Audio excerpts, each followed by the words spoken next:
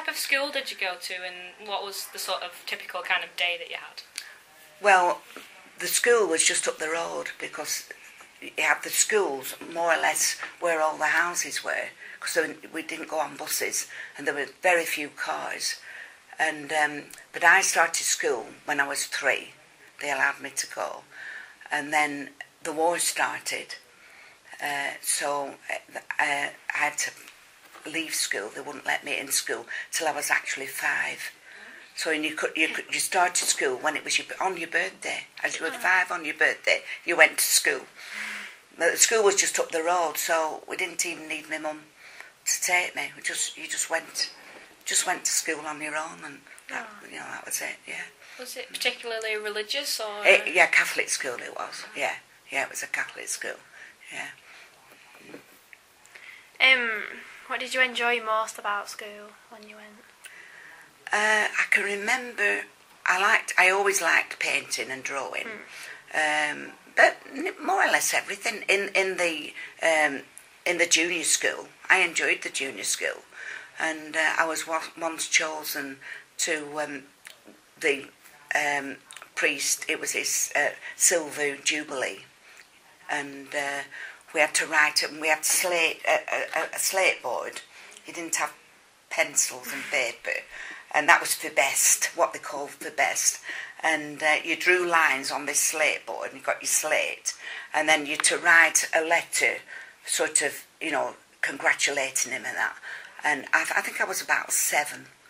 And mine was chosen for the best.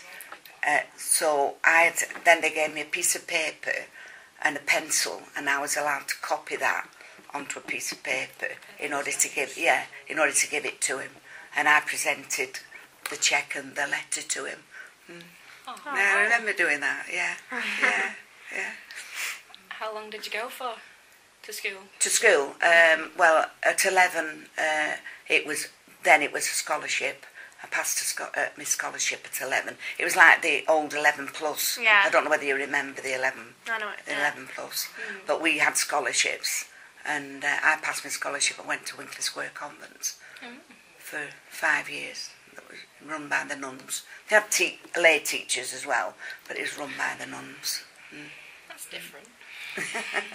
Well, I think that was the normal thing, It was expected of our family, because I was brought up with 7.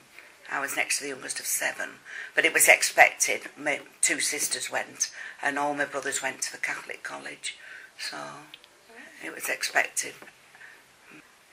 I can remember once the sirens going, and we were in school, and that was the one time when it really got bad. Yeah. And it was really frightening. And we were all in school, and the teachers came in and said something.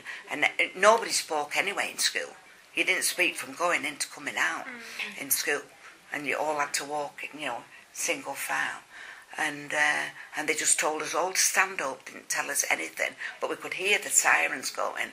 And they marched us all round the corner into the church. And the church was packed with all the school children, and then all the little roads round, they went knocking on all the doors and brought all the people, all the old people and everybody went into the church and stayed there till they all clear. And that's just one thing that stays in my mind, that I always remember that. I was so frightened, really frightened.